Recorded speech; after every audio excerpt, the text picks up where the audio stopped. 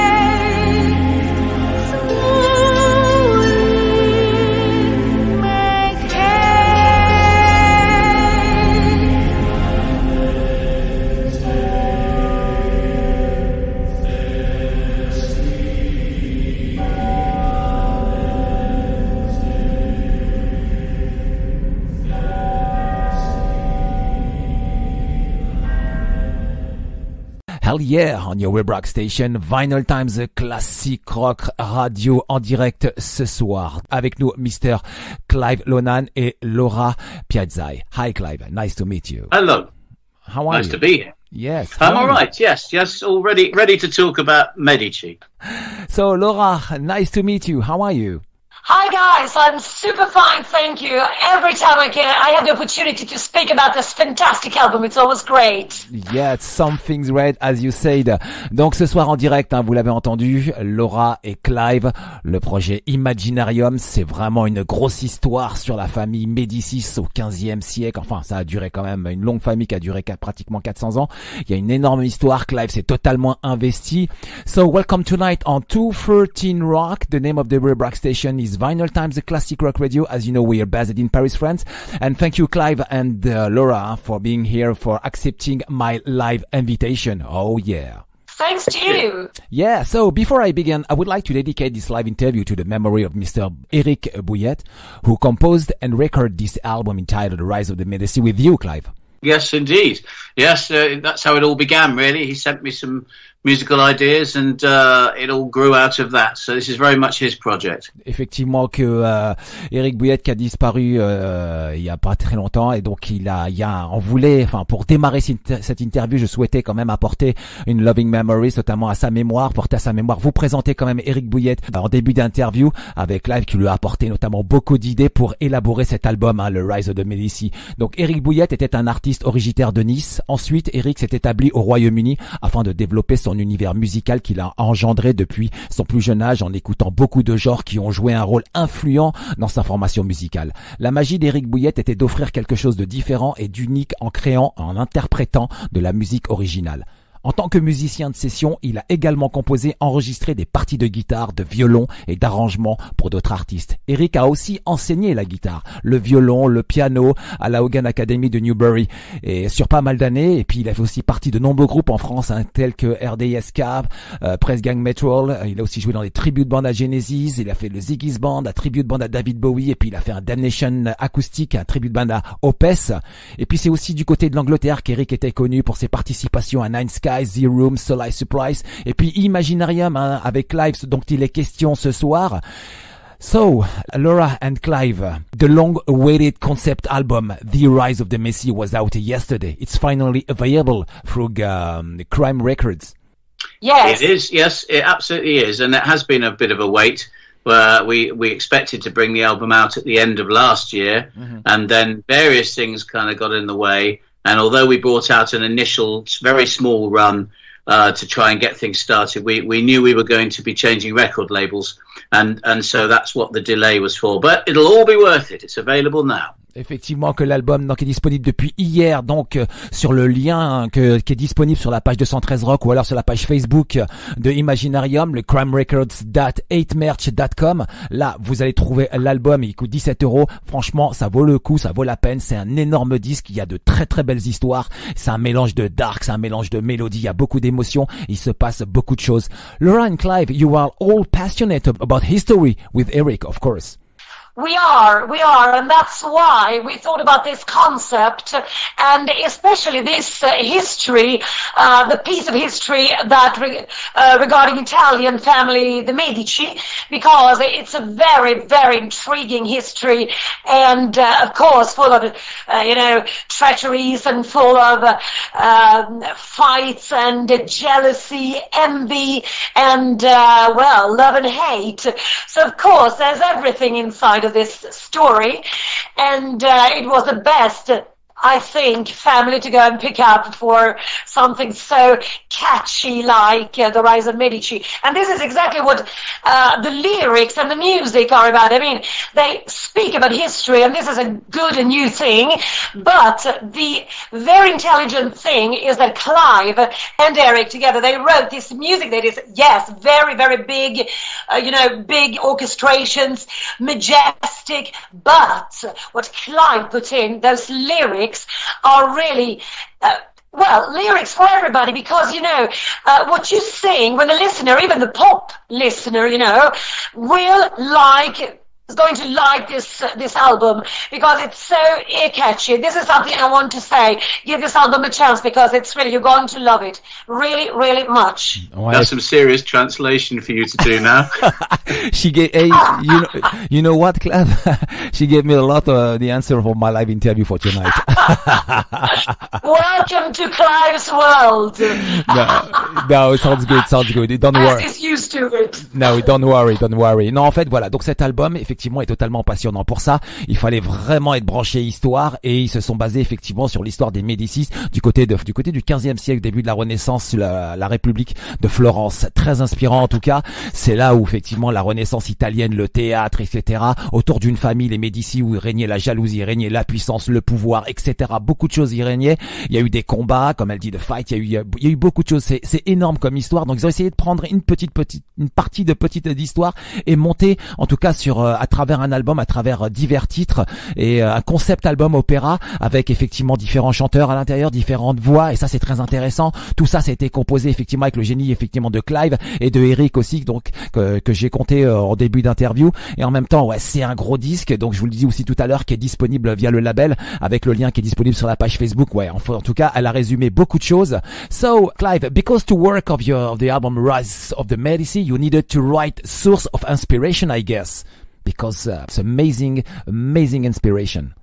I think a lot of this is to do with the timing. We were all locked down in the middle of COVID, and when Eric contacted me, I wouldn't normally have got involved in somebody else's projects usually, because I've got plenty of my own. But I had the time, and so that was a good start. And when he mentioned the Medici theme, I sort of went away and just started researching it. Looked them up and read about the history a little bit, and it kind of very quickly made me realize that this was a great story, and if it's a great story, then it's very easy to turn something like that into an album. Effectivement que c'était une énorme histoire, une grande histoire, et pour lui c'était facile, il avait le temps, durant cette période de Covid, il avait le temps de s'impliquer totalement dans cette histoire, et qui voulait apporter effectivement un album. Donc le temps, effectivement, le Covid a apporté beaucoup de temps aux artistes, et c'est vrai, le Covid a apporté de très très grands albums. Ça c'est un des résultats de cette période de lockdown, quoi. And each track on this album is a story. Everything is explained inside the booklet, because I saw the booklet that Anne sent me. And Clive, you played the role of Rinaldo, who is the villain in the artistic sense of the opera. That's surprising from you. Yes, well, I mean, obviously, in the musicals I've written over the years, I'm also singing. He's singing the good guy. Now, he normally plays the bad guys. So we sort of reversed roles a little bit on this. And that was great fun because it allowed me to take a very different kind of vocal approach. Effectivement, que c'était une manière différente de chanter pour lui. C'était aussi intéressant d'interpréter un méchant. Pourquoi? Apparemment, c'est peut-être la première fois qu'il a fait ça. Pour lui, c'était un challenge. Donc, c'est très intéressant de jouer ce côté, Rinaldo, le côté un petit peu vilain et, pour lui, c'était surprenant. Enfin, c'est surprenant pour l'auditeur quand on connaît Clive et la carrière qu'il a, mais c'était intéressant pour lui. Ça a apporté quelque chose à sa carrière. And Clive, the album features some of the major episodes in the life of Cosimo, playing by or singing by Mr. Andy Sear, and Contessina, the Medici by Laura, and other characters. But your ideas requires a lot of concentrations from the listeners. Well, yes, it perhaps does. I mean, I think anything that, kind of goes into this sort of depth is always going to require some concentration. But then that's the nature of symphonic and progressive rock, isn't it, really? It's not always an easy listen. But on the other hand, I think with this, it's very approachable music. There's a lot of strong melodies. I think people can be carried along on the top wave of this album very easily. And then that will give them time to spend more time digging a little deeper as they listen to it more often. Effectivement que c'est pas un album facile au départ, hein, mais oui, comme dans la question le disait, je lui demandais si vraiment, il interpelle la concentration de l'auditeur parce qu'il faut vraiment se concentrer pour comprendre cet album. Il y a besoin de la concentration, il y a besoin d'écouter tous les détails, les vocals et d'avoir aussi les paroles avec pour connaître le concentré de l'histoire. C'est un énorme travail, quoi. And Carl, once again, there is many influence around this family who is historical evolution, gave like bankers, like popes, lawyer, merchant, and a queen in France, Catherine de Medici. This family was the culture of secrecy and power. Yeah, I mean that's very much the thing. I mean that's why it was interesting because obviously we are sort of producing a story through Contessina rather than through Cosimo's eyes, so through the wife. Mm-hmm. But again, it's that power behind the throne. It was due to her strength that basically Cosimo didn't get executed at one point in the story. So, it made it for an interesting angle. Obviously, I think Laura was happier playing a female rather than a bloke. So that worked out okay. Effectivement, que Laura était très, très, très heureuse de pouvoir jouer la Contessina. C'est une grosse histoire, hein, et en même temps, il y a aussi le côté Zino Cosimo, hein, qui est le mari donc de Laura dans l'histoire, et il se passe plein de choses en tout cas. So, Laura, you are Italian, right? Yes, I am. Yeah. I think you know the subject very well, I guess. Mm-hmm.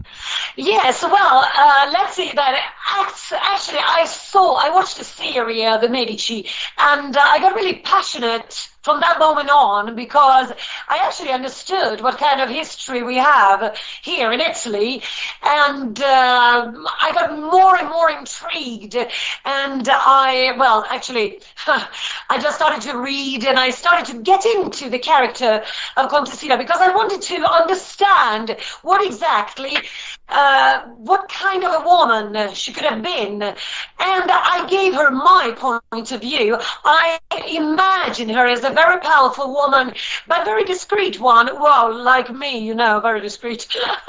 So, I imagine her like a discreet woman, but I wanted to give her this big voice, powerful voice, and through my voice, she should really be recognized as a real power inside of the family. So that's what was the most interesting thing I think I gave to Contessina, to give her the power through the voice. Effectivement, qu'elle s'est totalement investie dans son personnage de la Contessina, hein. Elle a donné son point de vue à travers son personnage. Elle a donné de la voix, elle a donné de la puissance. C'est ce qu'elle souhaitait faire, en tout cas, sur ce personnage. Elle voulait que ça vive, en fait. C'était son truc, quoi. C'est ça. Et je pense que c'était parfait pour elle. En même temps, en tant qu'italienne. Et puis, elle connaissait l'histoire. Donc, elle s'en était totalement imprégnée. C'est ça qu'elle voulait. And Laura, the rise of the Medici is the mix of a very, very dark and Machiavellian stories to inspire the lyrics, music, and singing. Yes, that's true. I think that every time you enter in something new, but it's not depending only on this kind of concept albums or whatever you do. But every time I go inside of I approach a song, let's say it in this way, every time I approach a song, I am totally inside of it. I put all my passion inside. I have a lot of passion. And I love to put every gram of it inside of a song, just to give the people the feel of what I was feeling during the recordings and the learning of a song, you know. So when I rehearse a song, I do it. I rehearse the song, but not, you know, exhaustingly much. So I still want something, to keep something for the recording, something that I didn't know could happen, but will happen during the recording. That's what I do when I go into a song. So in this case, a character like Contessina. Alors oui, elle vit son personnage, hein, effectivement, durant le concept album. Tous les jours, elle en a parlé, elle en a réfléchi en même temps. Elle a appris des choses, elle a appris des choses qu'elle ne savait pas en même temps. Donc ça lui a apporté beaucoup. Elle s'est totalement investie. En direct ce soir dans 213Rock Vinylestimes de Classic Rock Radio, Clive Nolan et Laura Piazzai pour nous présenter l'album Imaginaerium sorti hier. 213Rock Vinylestimes, le Classic Rock Radio. So Laura, once again, on the opening track, Festina Lente. Your voice gives a life to this period. And behind your voice, there is real sound architecture, like a monk chant. This is when the atmosphere begins. Actually, this one, Festina Lente, is actually Elena Vladiuk. It's not mine. I mean, I have my version on the bonus album, but on the main album it's Elena Vladiuk, because we have another voice, and it's the storytelling. Yes, my voice comes in the second track, which is Duty of Love. This is Elena Vladiuk, our classic voice. That has, let's say, the power of the storytelling, which is a very important thing, to give the atmosphere, to bring you inside of the atmosphere of Florence. So that's actually Elena Vladiuk. Alors c'est Elena Vladiuk donc qui joue effectivement, qui chante sur le titre en intro. Elle vient juste après, et donc c'est vraiment une très belle intro qui donne quand même le côté dark, un peu le côté moine, le côté chant, très intéressant. Il y a la voix et derrière il y a toute la structure, toute l'architecture, hein, effectivement qui font penser à cette période et du côté de Florence, de la République de Florence, quoi. Là c'est très intéressant. D'ailleurs j'apprends un truc. Je pensais vraiment que c'était Laura qui chantait tout le début du titre, quoi. 213 Rock. Allez, on continue avec la question, toujours avec Laura, en direct dans 213 Rock Vinylestimes, le Classic Rock Radio. So, what about the music video? The music video, yes, we have two releases. The first one was Glass Throne, and the second one, Treachery, sorry. And Treachery is actually a three-voice song. So it's the rock voices going together in a very powerful. When Rinaldo imprisoned Cosimo, and Contessina tried everything to bring him out of the prison. These are kind of like lyric videos that we've done just to help promote the album. I don't think as yet we've got any plans, or at least nothing on the schedule, to actually make a sort of like a sort of proper video as such. Effectivement, il y a deux clips vidéo disponibles, hein. Il y a Treachery, je crois, et Glass of Throne en tout cas, qui sont disponibles, et c'est très joli en tout cas. The images about the Glass of Throne music video, the images are very captivating. Yes, that was a video that was a second video, the second release actually, for a very catchy song again. And we sent out our Elena actually to help us with some pictures, and then all put together by Ant, my husband, and made this great session of video that actually sounds and looks very well, very proper to this song. Effectivement, les titres sont très jolis, hein. D'ailleurs, ce sont eux qui sont disponibles sur YouTube depuis un certain nombre de temps, puisque l'album au départ devait sortir au mois de septembre. Il a été repoussé par changement de label. Et donc, il y a deux titres, hein, qui étaient là, puis l'album est sorti hier. And what about the sound Duty of Love?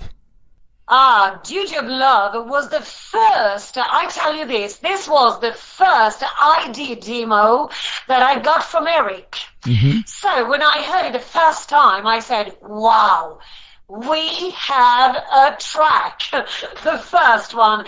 And everything started from Duty of Love, actually, from his demo. He sent it up to Clive, and everything was developed. It's like, it talks about the wedding of Contessina and Cosimo. And it's a very powerful song because, of course, she has to move away from her secure family into something into the unknown, move into the unknown. She doesn't know what is going to happen, but she knows that the role is going to be very, very, very important for her. So her role is like, has a primary importance. So that's really a powerful song where I put all my energy and all my passion inside. Yeah, it's your voice. Yes, it's my voice. Yes. And just to make everybody really feel what Contessina, you know, the strong version of her, and a bit more the frightened Contessina. Mm-hmm. Because of course you don't know what you're going to do. Ouais. What's going to happen inside of this family, you know? Mm-hmm. Effectivement, là, dans cette partie de la chanson Duty of Love, qui est le deuxième titre de l'album, là, il y a un combat effectivement dans les textes. Donc, il faut avoir effectivement le booklet pour comprendre tout ce qui se passe.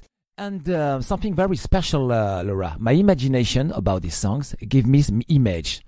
I think about the Duty of Love. I imagine you are alone in a stage. The theater is in darkness. Okay, the theater is in the darkness. The lights of the projector are on you, and you are living the song in every moment in the gestures of your hand.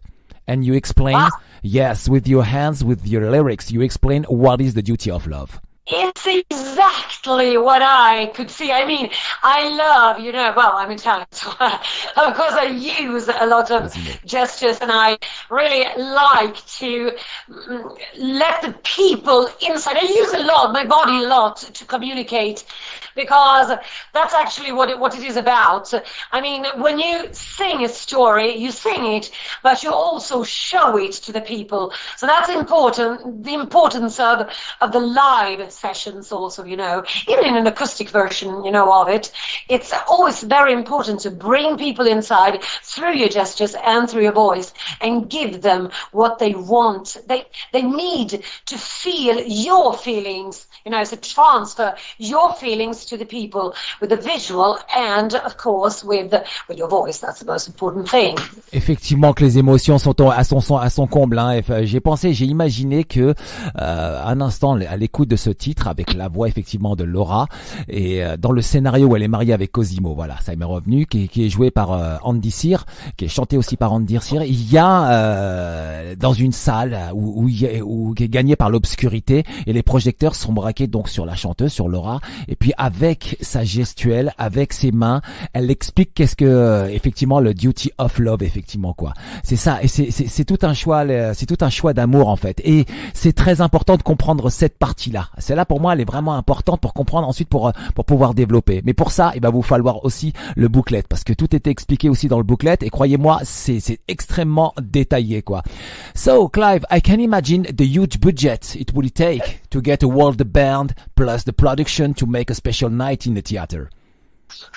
Yeah, you're absolutely right. And that's one of the things we've been discussing recently. I mean, you know, how we put this show on live, and you know, how far up the budget we can go. Because, I mean, most of the things like this begin with no budget and you have to be imaginative. Mm-hmm. But it would be nice to put this on stage. I know we have every intention of finding a way to do it. So I guess we'll just keep sort of working towards that plan. I think if we're going to do gigs, they'll probably be next year. Oh, peut-être que l'année prochaine, il pourrait mettre ça en concert, quoi. Ça serait très intéressant, en tout cas. Quelle belle réponse. Ça serait beau, en tout cas, avec, and some characters on the stage with the band. Well, I think, I mean, you know, ultimately this is a concept album, not a rock opera or a musical or anything, but I think that, they were, you know, there's a potential to have that sense of drama. So, I mean, obviously myself and Laura and Andy and Elena are all kind of playing certain characters in the story. So that element will probably remain on stage. You know, with the help of the energy from the band, with the help of perhaps video, lighting, I don't know what, then, you know, hopefully we can bring this thing to life. Alors peut-être, pourquoi pas d'avoir.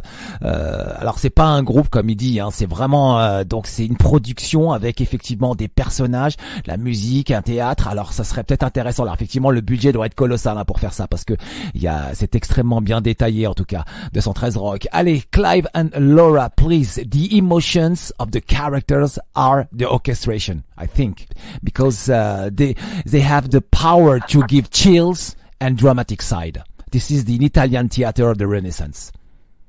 Yeah, I think it was. Well, that was really where it all began. Again, when Eric sent me his initial a couple of ideas that he'd sent me, there was this element where he wanted to have the Renaissance vibe, if you like, the orchestra, combined with the sort of rock edge.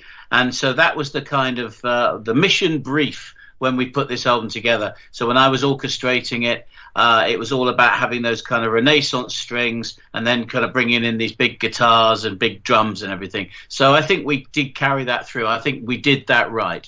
Effectivement qu'ils l'ont très bien fait en tout cas, combiner le côté l'élément, les émotions avec la Renaissance et le côté rock et toujours garder cette dramatique ce côté 15e siècle avec le théâtre italien. Je pense qu'ils ont réussi à le faire quoi. Garder, comme il a dit tout à l'heure, c'est un concept album, oui, mais c'est pas un groupe de rock ou quoi qui joue là, c'est tout à fait autre chose. On est dans une autre dimension où l'émotion est importante, les orchestrations, celles jouées par les caractères se mélangent avec les orchestrations, avec de la harpe, etc. D'ailleurs, je vais présenter le line-up dans quelques instants. Et c'est ça le truc. Et c'est ça il a réussi à garder le côté italien, le côté théâtre de la Renaissance italienne du 15e siècle. Et c'est tout là le concept et tout là l'intérêt de cet album. Allez, voici le track listing. Donc, album qui est disponible depuis hier. L'album avec l'intro Festina, Lente. Ensuite, Duty of Love. En 3, House of Dream. En 4, The Tide Will Change. En 5, Close Your Eyes. En 6, Glass Throne. En 7, Treachery. En 8, Fall from Grace. En 9, Will I Never Return. 10, Fortune's Reverse. En 11, Return of Medici. Et en 12, Legacy. Il y a un bonus CD aussi pareil, hein, de 10 titres qui est disponible avec des différents mix, des différents bonus. En tout cas, c'est très intéressant. Le line-up, c'est Clive Nolan donc qui a composé avec les arrangements, les lyrics, les claviers, les enregistrements de batterie et dans son rôle de Rinaldo. Le regretté Eric Bouillette aussi qui a composé, qui a fait les arrangements, les guitares, les claviers, qui a joué de la mandoline et du violon. Ensuite, la Contessina, donc c'est Laura Piazzai qui est en direct ce soir dans 213 Rock. Il y a Cosimo, le rôle joué par Andy Sears. Il y a Lucrezia, la chanteuse Elena Vladouk, et Monks, les moines, chantés par Mark Spencer, avec à la batterie un ex, effectivement, Pendragon, le Scott Ingham, et à la basse Bernard Herry, et à la harpe Isabella Cambini. Voilà, dans 213 Rock, Vinylestimes, le Classic Rock Radio. So, Clive and Laura, thank you very much for this live interview. Do you have a message for the audience tonight, please? Laura? The message, Yes. again, is to, what I said in the beginning, to give this album a chance, because it's really a great experience, a great listening experience, as the name of the band suggests. So Imaginaerium, you just try to cast yourself inside of this album and, help us to let Eric live this beautiful dream. We will all make him live this dream that he started, and that we will go on to let's say shine. Let's hope. It's a beautiful, beautiful experience. And Clive, please. Well, I just say give the album a listen, and I really hope we do see you out on tour, because I think it'll be a great gig. Ok, effectivement, dans 213 Rock Vinylestimes, le Classic Rock Radio, Mr Clive Nolan est en direct ce soir, Laura Piazzai pour le Imaginaerium, The Rise of the Medici. Je vous rappelle, tout à l'heure, le lien pour acheter l'album. Voilà, c'est crimerecords.8merch.com. Voilà, le lien est aussi disponible sur la page Facebook 213 Rock et la page Facebook du groupe. Le CD est absolument formidable, vous pourrez le trouver pour la somme de 17 €, le commander, ça vaut vraiment la peine. Tout de suite, on termine l'interview Imaginaerium, The Tide Will Change en 213 Rock, Vinylestimes, Classic Rock Radio. Bing.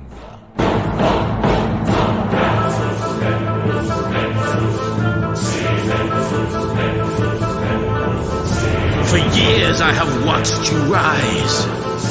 For years I have seen my fortunes fall. For years I have so despised you, all standing proud and standing tall. If it's the last thing I do, I will cut you to the heart. If it's the last thing I do, I will tear your world apart.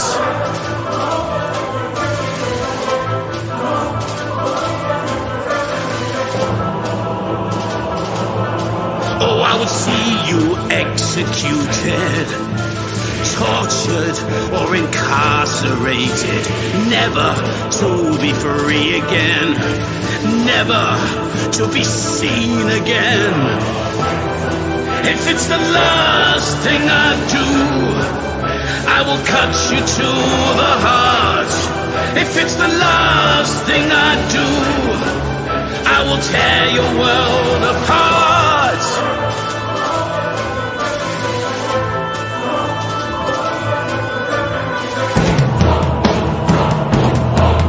I would see you stripped of rank. I would empty all your banks, never to be free again, never to be seen again.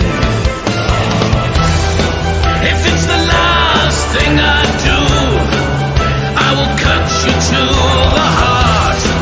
If it's the last thing I do, I will tear your world apart.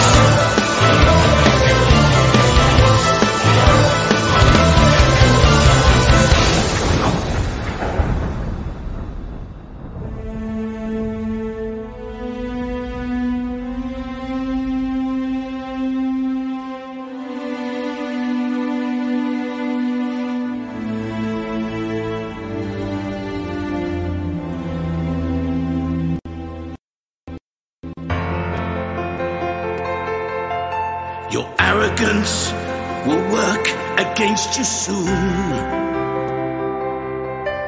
Your confidence is far too set in stone. You think you have the answers and the power, but soon begins to winter. Darkness will, no matter, we know have instilled will, and the time has come to stand up for the count. There'll be nothing you can say, no, nothing you can say, and the tide begins to change, and winter will return. Darkness will surround you, no matter what you think you've learned. No matter what you think you've learned.